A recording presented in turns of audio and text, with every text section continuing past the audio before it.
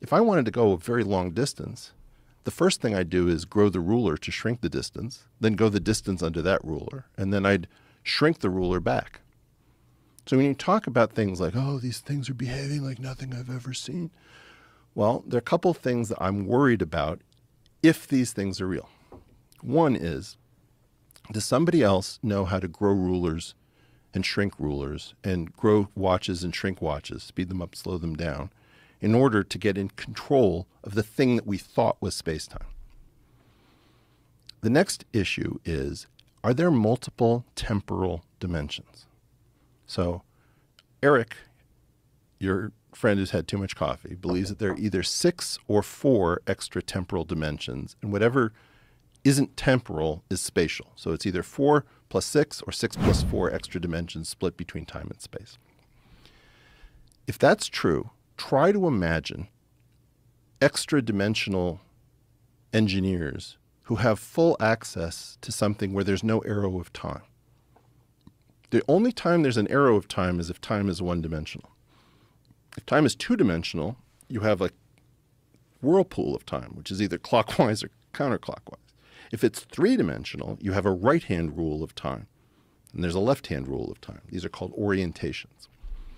My belief is that we may be looking at something that has access to either 4 or 6 additional dimensions. And again, I'm reading this off of a page of equations and notes. And so you know what they mean in physical reality. In other words, if this thing on the page is true, holy shit.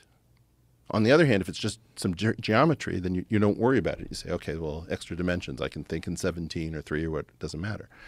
It's not that hard to think in higher dimensions spatially for people who do what I do. Almost none of us can think in multiple temporal dimensions. There's one guy in Los Angeles at USC called Yitzhak Bars, a Turkish Jew, who keeps talking about two-time physics. And I've spoken to him. But multiple temporal dimensions would be a decisive game changer in terms of changing everything that we know about the world. And what would be the technology that someone could use to access that? Because that's the big thing. I know. Think about it. You and I are both old enough to remember cassette tapes and vinyl albums. Mm-hmm. On a cassette tape, you've played your favorite album all the way through, like Dark Side of the Moon, and you want to play it again. You have to rewind through every song you just played, and you hear, right? But that doesn't happen on an album. Towards the end of the turntable time, the stylus would pick up, and it would skip over all the stuff that you didn't want to hear again, and it would go back to some track that you did. Imagine you could do that with time. You didn't have to go back through time to go back in time. Do I even know what I mean? Not really. I'm sort of at the edge of where I can actually say things. But you see, all of physics proceeds from the assumption that time is one-dimensional. We have this thing called deterministic propagation. So if you take quantum mechanics, there are really 2 rules. One is completely deterministic with no probability theory. You've got a system, you know its initial conditions, and you say, if I know the laws of physics, I should be able to figure out where this is. I take this lighter, and I throw it up, and I catch it, and it described a parabola. Okay. Initial condition, propagation, I measure it. It's completely determined by the point of release. In quantum mechanics, you have the second thing called quantum measurement. And that is this weird probabilistic thing that nobody understands. Everybody says, if you think you understand the quantum, you don't understand it. It's mind-blowing, blah, blah, blah. But the first part of it is where we're trying to fit gravity when we quantize it. I don't think gravity goes in that slot. I think that what you do is you don't quantize gravity, you harmonize gravity. Gravity is the observer. We say, well, when you make an observation, well, who's doing the observation? Is Joe doing the observation? Is Jamie doing the observation? Who's doing this observation? Who has the right to use the second rule for collapsing the state vector with Schrodinger's cat and all entanglement weirdness? Well, I think it's gravity. I think that part of the story is that gravity is the observer through something called a pullback operation.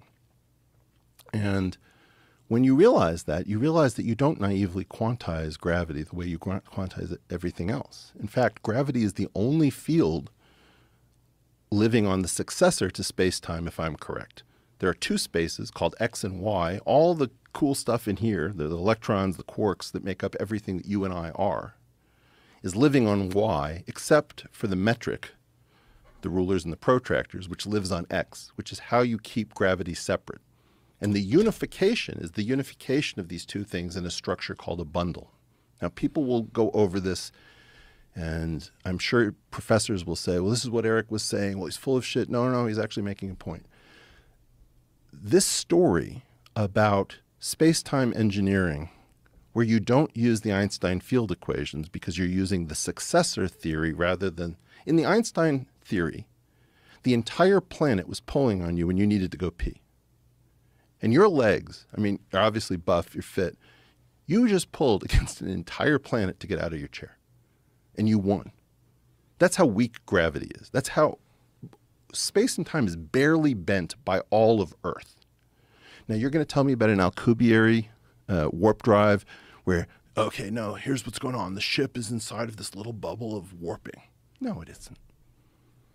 If somebody's space-time engineering and they can get here from very far away, they're not using general relativity in the standard model, my friends. They're using a successor theory, and we have become pussies. We are not going to look at successor theories because we've all learned the lesson that everybody who tries to bet against the standard model loses. Everybody who bets against general relativity loses.